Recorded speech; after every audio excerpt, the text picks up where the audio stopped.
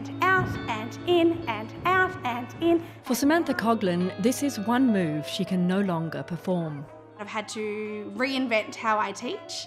I use a lot of my arm movements rather than actually demonstrating a lot of the steps because I physically am unable to do that now. The former schoolteacher suffered a severe vaginal tear delivering her first baby, leaving her with prolapse and urinary incontinence. That's my worst nightmares, sneezing in the classroom and something going wrong. And that's actually stopped me from going to work because it's not worth the risk, it's not worth that embarrassment. Muscles in the pelvic floor hold up organs and control the bladder and bowel. If they're damaged, it can cause incontinence, pain during sex, or prolapse, where organs drop into the vagina. Good climbing. Good job. Well done. You don't need my help, look at you. Now pregnant with her third child, Samantha has been doing all she can to not make matters worse. So you'll encourage them to climb up something like this? Yes. Because you can't lift them up on... Definitely. It's less pressure on my pelvic floor, so I can just guide them.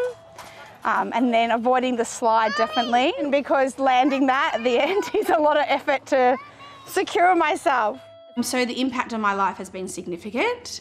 I want to be that fun mum who jumps on the trampoline or who climbs up the playground and goes down the slide, but I can't physically do it. If I were to do those things, I could actually damage it further.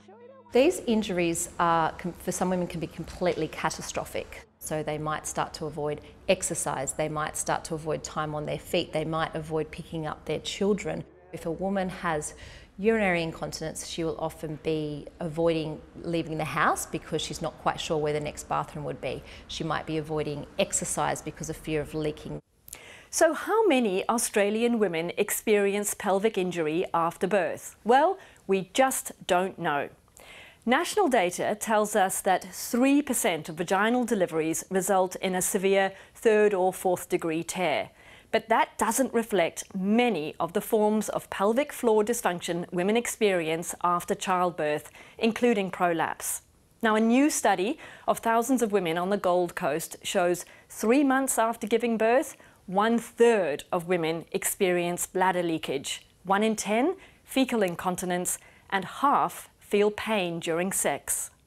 At the moment, we're not collecting data from the woman's perspective. What we don't measure, we can't improve on. Dr. Slavin led the Griffith study. She now wants the public health system to routinely collect information from women about their experience with pelvic injuries. Once we start doing that, we will be able to better provide care and services and information and resources for women. The ABC has heard from nearly 4,000 women about their birthing experience, and many describe devastating pelvic injuries and express dismay that the healthcare system doesn't provide a better standard of care. There's a long way to go. There's a lot more support that needs to be provided. Emma Elder was keen to return to the gym after having her first baby, but a pelvic injury kept her away. The comprehensive therapy she needed to get back to her old life just wasn't on offer from her local public hospital. I was experiencing incontinence and I was quite embarrassed and I really didn't know how to fix it. After doing her own research, she found a private pelvic physio who helped her recover from her first pregnancy, then prepared her for a second. I'm feeling really good now. I've actually had twins since, and this time I have been under the guidance of regular women's health physiotherapy visits. So what I'm going to do is I'm actually going to teach you that concept of your pelvic floor relaxing and opening. There is strong evidence showing specialised pelvic physiotherapy can reduce the number and severity of the injuries women sustain.